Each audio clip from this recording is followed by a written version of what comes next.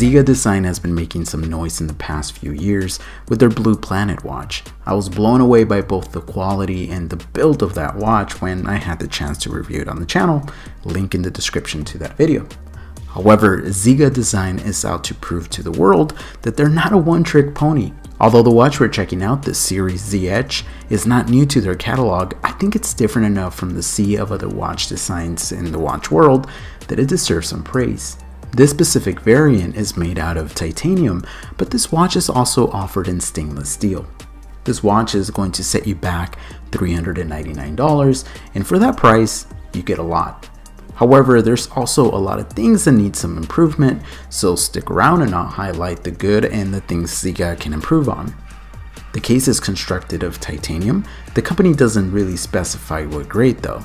Unlike the Blue Planet, this features a tonneau style shaped case, and the dimensions are as follows. The case measures in at 40.8 millimeters. It's 48 millimeters from lug to lug. The thickness comes in at 12.3 millimeters, and in between the lugs is 22 millimeters. The water resistance is 30 meters, so I personally wouldn't really take this swimming. At the 3 o'clock, there's a sign push and pull crown. I do have to mention that on my specific model, the crown is not easy to pull out. However, once it's out on the second position, the interaction is relatively smooth. I like the red sleeve they use to house the crown as it plays with the other red portions of the watch, like the hands and the movement holder. The case design is very complex. There are a few openings, screws, and according to Ciga, a portion of the case is actually hand finished. I think the case is well constructed. However, I'm just not a fan of that huge logo on the side of the case, and I think it will look so much better and cleaner without it. Protecting the dial, there's a sapphire crystal and it appears to have an air coating. The skeletonized dial is very much in your face, and this is not the type of watch you buy for time telling, rather for its beauty and complexity. I personally like the dial, and I think their branding at the 3 o'clock works great. This watch very much resembles a Richard Mille, but it's not a one-to-one copy, so if you want that RM look but don't have the RM budget, this is a great watch for that. I personally get lost on dials of skeletonized watches, so the lack of time telling never bothers me. I mean, the company did incorporate some indexes, but they're simply not functional. Another thing that's not functional is the lume. They applied it on the tip of the hands. But it's not bright and honestly pointless for them to go that route. Either make the lume bright and functional or just don't put any lume on the watch. This watch is being powered by a Ciga automatic movement that can be wound and hacked. The movement comes with 25 joules.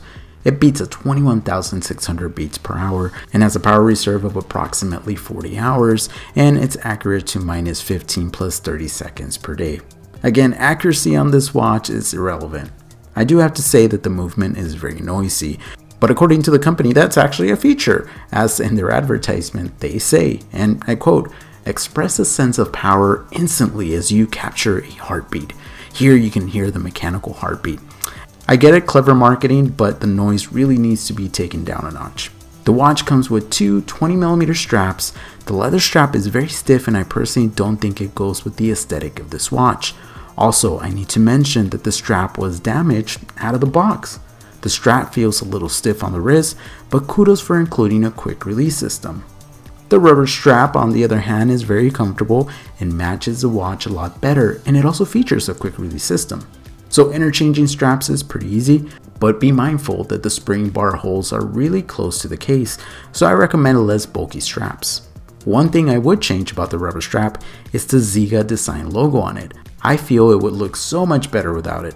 On my 6 7/8 inch wrist, the watch is comfortable and feels very light. I know this watch is not the type of watch that will match every outfit or be the type of watch to be embraced by most collectors, but I'm personally very much in love with weird shape and aggressive looking watches. My wife hates quirky watches, but hey, it's all about individuality and personal likes and dislikes, right? Look, the overall quality is good. They can and should improve on the crown tolerances. Also, either increase the lume intensity or skip it altogether. And lastly, this is just my personal preference, remove the branding from the side of the case and the strap. So is this watch worth $399? Well, very much so. I think the watch design is different. It wears very comfortable, and for sure it will be a conversation starter. Let me know what you guys think of this watch and skeletonized watches in general. Till next time, be safe out there and stay humble.